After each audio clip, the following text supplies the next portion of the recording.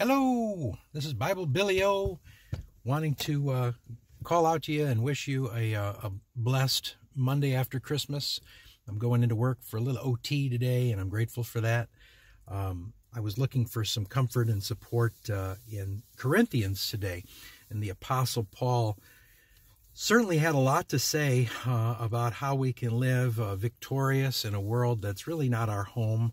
We ought not become so earthly minded and so bodily minded that we forget we are citizens of another world. I love how he says in 2 Corinthians, it's really a love letter, follow up to the first letter, where he said that this body, he said, is like a tent. He said it's a tent that's an earthly home that will someday be destroyed. He says, we have a building from God, a house not made with hands, eternal in the heavens. And in this tent, he said, we groan. How many of you can relate as our body is playing cruel tricks on us as we get older? And yeah, I don't mean to make fun. You know, some people are going through some real health concerns. Some have even passed away, and there's family that we're remembering. And it's a good promise that Paul gives us. He says that we should take good courage, he said, because we know that while we're at home in the body, we're away from the Lord. But to be absent from the body, we're present with the Lord. And there's no place that our loved ones would rather be than there. We get a little selfish. We want them to come back. And that's understandable because we love them and we miss them. But Paul also had a lot to say about addiction and addictive behavior. Some of you know I shared with you how I went through a long battle, and it was through the, not really 12 steps, but where they came from is the 9 Beatitudes, and Celebrate Recovery helped me to recognize I was powerless in my own ability, my strength, to deliver myself from some of the addictive ways. It's an amazing thing. The human mind is like a supercomputer. It remembers those pleasure centers in the brain, how it felt when we overindulged in certain things. Maybe it was overeating. Maybe it's our attitude. Maybe it was the way that we responded to people. And it's just something we never were able to rein in under control. But it just, you know, hey, that's the way I am, and I hope you can deal with it. Well, sometimes those addictions can be even more destructive when I think about substance abuse, opioids today, and the enemy just loves to use things, drugs in particular. It's interesting in the Greek that the old word, actually the same word used for sorcery, is a pharmakeia, I believe, and that's where we get our word pharmacy from. And so not all drugs are bad, but anything, again, in its excess can become a master over us. In 1 Corinthians chapter 6, Paul warns about how we ought not let anything become our master. It's interesting how God's given us all of our desires that are God-given desires within the Godhead. They're available to us. We pray, God, meet our needs.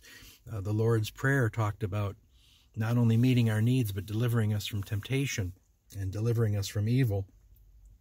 So he always provides a way, and he doesn't want us to be consumed by something that can have mastery over us. Again, it's in chapter 6 of the first chapter where he talks about, well, how anything that's done in excess, even though he says in Christ he's free and all things are lawful to him, they're permissible to him, but they're not all helpful or not all expedient.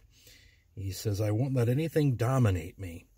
Food, he said, for instance. He says the stomach was made to digest food, and food is for the stomach. It's good, but don't you know, he says, God will destroy both. The body was made to be honored, and in its right context, God's provided pleasure for our body, but he says immorality, he says, is something God doesn't want us to indulge in.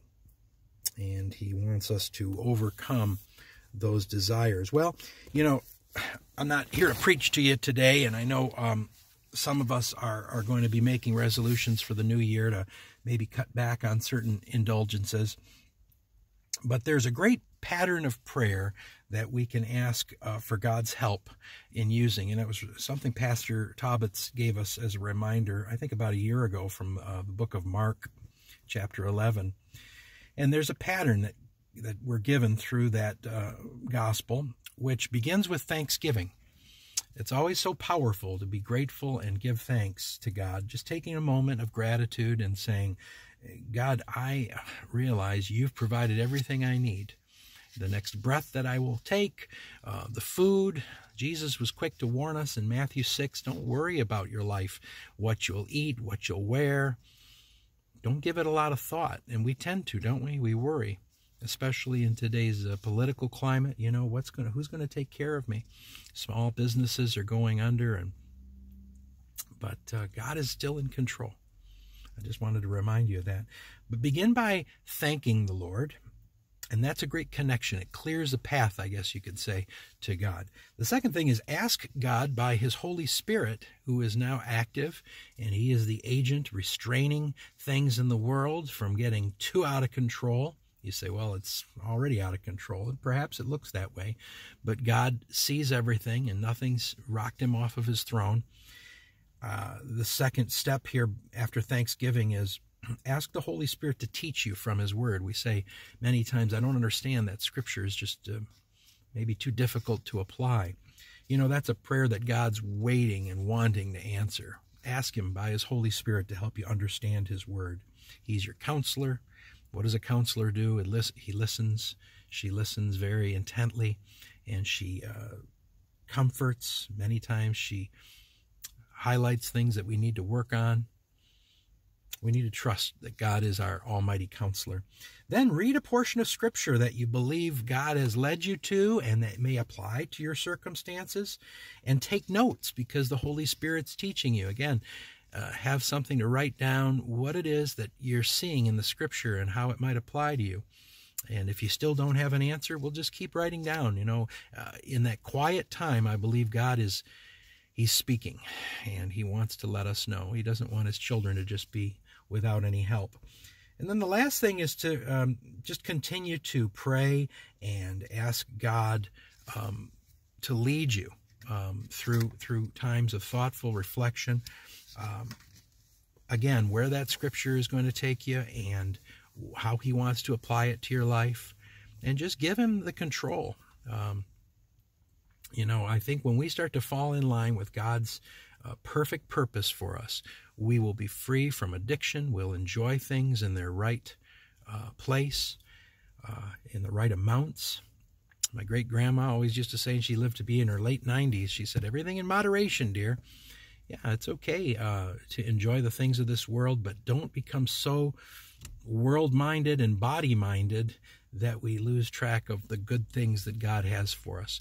I can't remember the place in Scripture, but Paul once talked about addiction. The word isn't in the Bible, addict or addiction, but he said in the way that you're going to be controlled by, let's say, this thing, maybe wine, maybe whatever the excess thing is, he says, I wish that you'd be that way about God. In other words, be addicted. If you're going to be addicted to something, be addicted to God. I know that's maybe easy to say, hard to do, but the same manner that you would think about running to the old wells that you've dug for yourself that bring you pleasure, why not say, God, I know you have a better alternative, and that might be a beautiful, clean fountain instead of a muddy old well or cistern. And then ask Him, the same way that I would have gotten filled and drunken perhaps in the old days, let me be filled with you. Let me allow you to take control of every part of my aspect of my life, mind, body, soul, and spirit. That's a prayer, again, that He's waiting to answer. I just ask the Lord to bless you today, wherever you're at. I'm not condemning. I'm not judging anyone. I probably could count 6 homeless people out on the road as I drove into work, and I know I'm only one paycheck away from being like they are, and I don't judge. It might have been addiction that brought them to that where they're at. It might not be. It might be something we don't know what. But I'm praying for them. I'm praying for you. And just remember, at the foot of the cross, it's level ground. Not one of us are higher or lower than the other. God hates if we look down our nose at someone else. It's one of the things He says is an abomination. So be blessed today. I call you blessed, and I hope you have a wonderful end of this year and a beginning for a new year. And I'll talk with you again soon. Bye for now.